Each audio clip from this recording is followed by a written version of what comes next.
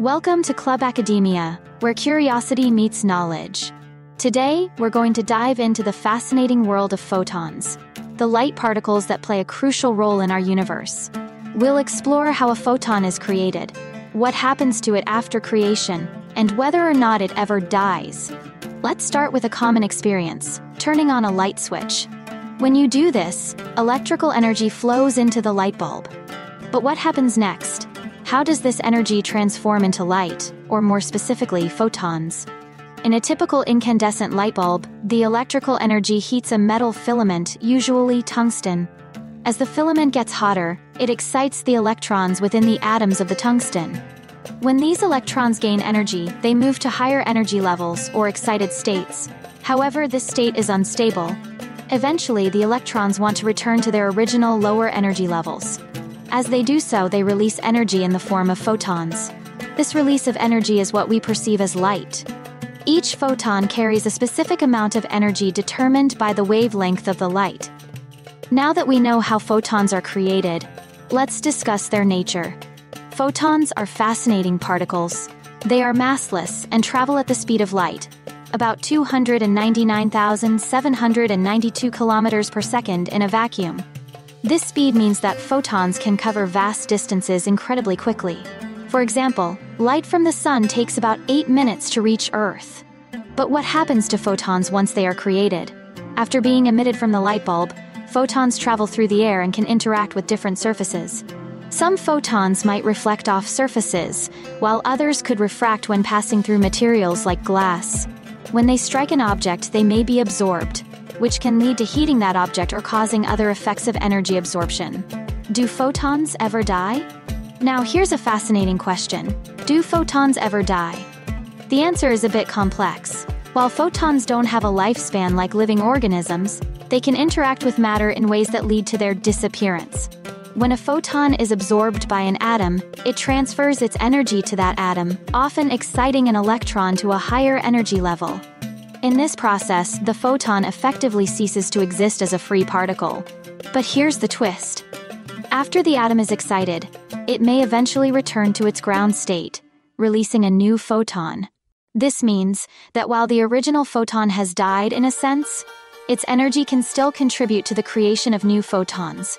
Photons can also travel for billions of years across the universe without interacting with anything. For example, some photons we observe from distant stars were created millions or even billions of years ago. These photons carry information about the universe's history and the processes occurring in stars. They may eventually reach Earth, where they can be absorbed by our eyes, allowing us to see the cosmos. In conclusion, photons are extraordinary particles created through energy transformations, such as when you turn on a light switch. While they can die when absorbed by matter, their energy can continue to influence the universe through new photons.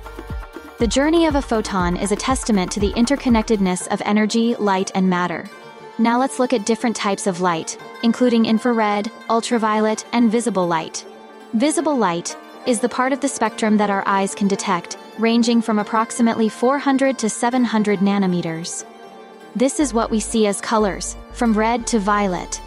Infrared light has longer wavelengths than visible light, typically greater than 700 nanometers. While we can't see infrared light, we can feel it as heat. For example, when you feel warmth from the sun, that's infrared radiation. Ultraviolet light has shorter wavelengths, less than 400 nanometers. While too much UV light can be harmful to our skin, it also plays a role in processes like photosynthesis.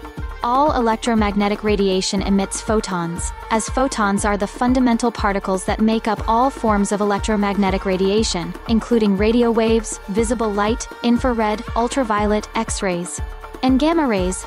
The only difference between these types of radiation is the energy level of their photons. A photon is the smallest unit of electromagnetic energy, acting as a particle of light. Scientists' discovery that photons are both waves and particles was a key part of the development of quantum mechanics. Isaac Newton thought light traveled in particles in part because of how light bounces off surfaces. But Christian Huygens pointed out that light shined through a small hole spread out instead of remaining a spot. This meant that light must be a wave, with light spreading out in a way similar to how water ripples. Huygens' wave model gained additional support from experiments in the 1800s. In 1900s, Max Planck suggested instead that photons must be particles because of the way radiation behaves. This opened the door for Einstein to suggest in 1905 that light is both particles and waves. His explanation is based on the photoelectric effect. This is the way a sheet of metal emits electrons when hit with light. Einstein demonstrated that the intensity of the light shined on the metal is tied to the number of photons in the light. The frequency or color of the light is tied to the amount of energy each photon carries. Albert Einstein won the Nobel Prize in Physics in 1922 for his work on photons and electromagnetic radiation. Key takeaways. 1. Photons are created when energy is released. 2. They travel at the speed of light.